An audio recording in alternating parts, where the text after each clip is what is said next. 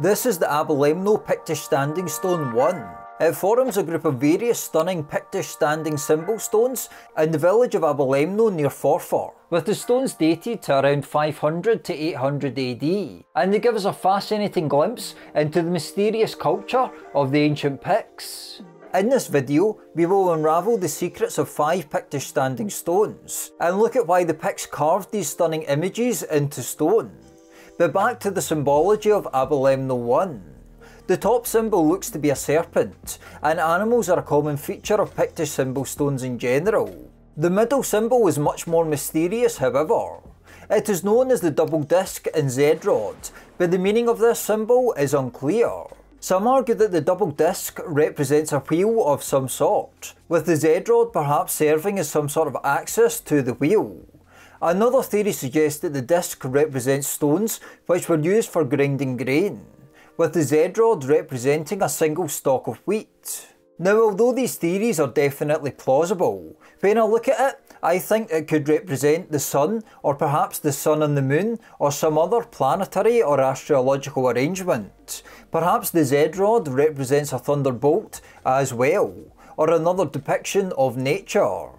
Or perhaps the Z-rod was a Pictish symbol of power, as it has that feel to it. The double disc can be found on other Pictish stones with or without the Z-rod as well, which is interesting to note. But what do you think the double disc and Z-rod symbol means? Please let me know in the comments below. The bottom symbol is a mirror and comb, another pretty common Pictish symbol. It may simply reflect the object itself, or it could symbolise marriage or female wealth.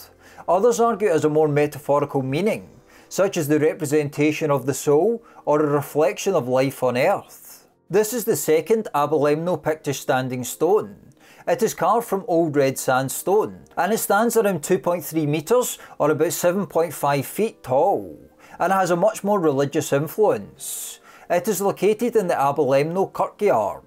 The stone features a Celtic cross and various intricate Celtic patterns. Many Picts did adopt Christianity, and this stone shows the fusion of Christian and Celtic cultures. The reverse of this stone includes a stunning depiction of a battle in great detail. You can see warriors on horseback, some holding spears, and others seemingly with bows and arrows or some sort of crossbow in hand. On the bottom right, you can see a warrior appearing to be falling to the ground, perhaps a casualty in this battle. Although debated, one argument that this depicts the great Pictish victory at the Battle of Dunecton against the Northumbrians. This is the Aberlemno Pictish Standing Stone 3. It again features a Celtic cross and intricate Celtic patterns. Below the cross is 2 angels that look to be reading books, perhaps the Bible. At the bottom of this there are animals, one definitely a deer or a stag, with the other side looking to be a violent depiction of the animal kingdom. On the back of this stone is once again the double disc and Z-rod. Above this, it seems to be a version of another mysterious Pictish symbol, the crescent V-rod. The crescent component of this symbol is thought to represent the sun or the moon. The V is often composed of arrows, one pointing downwards and the other upwards, and it has been suggested that it represents the arrival of a soul at birth, or its return upon death. This is Aberlemno 4. It depicts a horseshoe and a mysterious symbol known as the Pictish beast. Some argue that the Pictish beast is a representation of a water horse or a kelpie, an important feature of Celtic mythology. Another Pictish stone that was found in a ruined castle near to Aberlemno is known as the Woodray stone. The stone would have contained a beautiful Celtic cross, although some has eroded, with animals and Celtic patterns around it. The rear contains a warrior on horseback, animals and once again a double disc, but this time with no Z-rod. But why was there such a concentration of Pictish symbol stones in this area? And more broadly, why did the Picts even bother to carve these stunning stones? Very quickly, if you would like to support this work through Patreon, buymeacoffee.com, or through my merch store, all the links will be in the description below.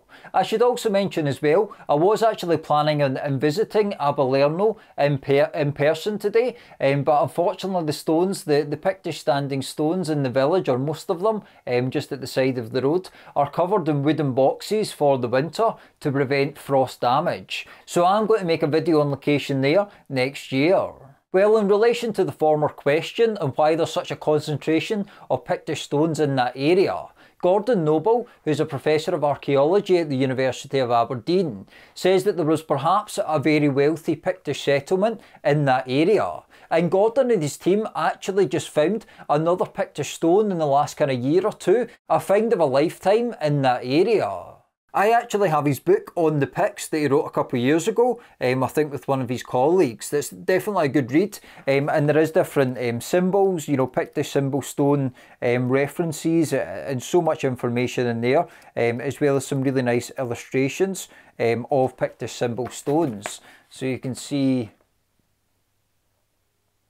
And the book in general is packed with so much information, so it is worth checking out in general. But in relation to the second question, why did the Picts bother to carve such beautiful images into stone? Well, as far as I understand, a time machine hasn't been invented yet, unless there's some mad scientist in the crowd that's been keeping a secret. But it is really interesting to note that the Pictish symbol stones and other stones like it around the world basically serve as portals through time. And it is an interesting thought to wonder whether the Picts were aware of that, whether they were aware of the legacy, of the need to kind of mark their culture and their beliefs in a moment in time. And these Pictish symbol stones definitely mark the Picts, and they're one of the only real references to the Picts from them that we have in the historical archaeological record, as the Picts didn't really write anything down. More obviously, the symbol stones were a way for the Picts to mark the world around them and their beliefs. Obviously in the Pictish symbol stones we see lots of animals and some mythical beasts as well, and maybe some insights into their beliefs and their mythology. It was also an artistic expression for the Picts. Obviously there's a lots of skill and detail and time that must have went into carving and designing these beautiful stones. It is interesting to think as well, and please let me know your thoughts in the comments below, whether Pictish symbol stones were maybe a status symbol in Pictish culture. I've not really seen too many references to that, but it obviously doesn't seem too much of a leap of imagination that perhaps Pictish symbol stones were a real demonstration of power and wealth in Pictish culture in general. Although the Picts remain a somewhat mysterious people, the Pictish symbol stones, the standing stones, give a real glimpse of fascinating insight into their mysterious culture.